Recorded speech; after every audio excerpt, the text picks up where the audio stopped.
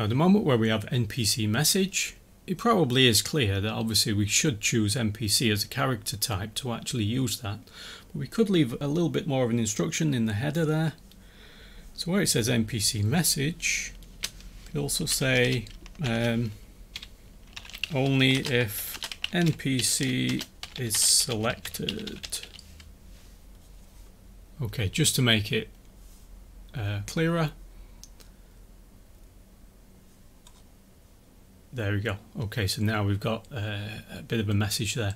What if we wanted more of a divider between this NPC message and choose character? Well, we can actually use, let's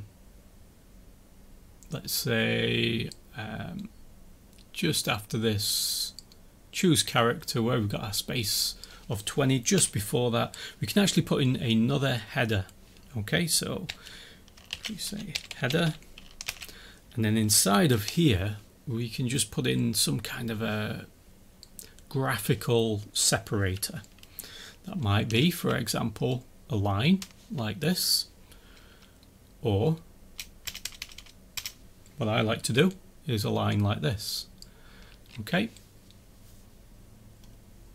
and then if I save that,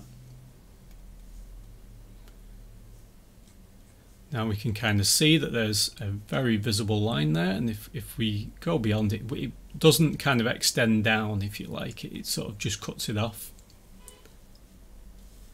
And now we've got this really obvious kind of disconnection between this and this. So you can use that if you like. Now let's imagine, for example, that I copied this and just after the health there, you can put it before the choose character as well.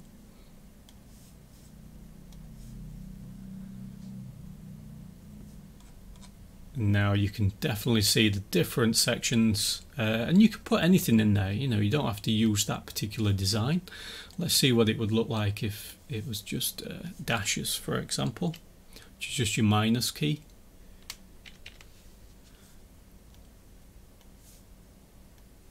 Does need to be in the middle of quotation marks though, because it's a string. Okay, so you can use something like that. I've seen that quite a few times, whereby it separates one section out from another section. Alright, just makes it a little bit easier to read.